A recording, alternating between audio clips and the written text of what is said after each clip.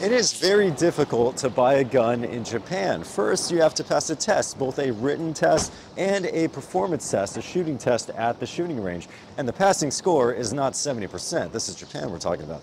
It's 95%.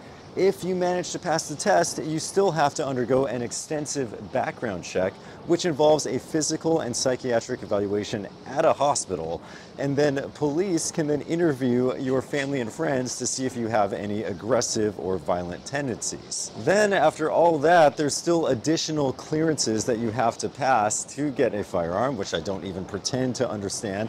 And if you manage to do all of that, you can get a gun, but not just any gun. The only guns that are permitted are shotguns or hunting rifles. Handguns are completely banned.